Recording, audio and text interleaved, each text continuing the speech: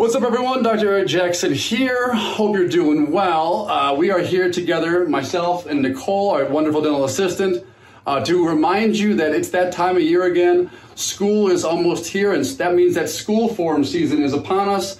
What grades are going to require a school form to partake in school this year, Nicole? Well, so we need kindergartners, 2nd, 6th, and 9th graders to have this completed. That's right.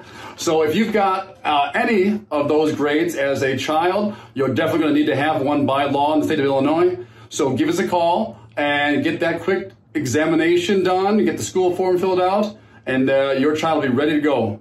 We look forward to seeing you. Give us a call. Absolutely. Thanks so much. Bye-bye now.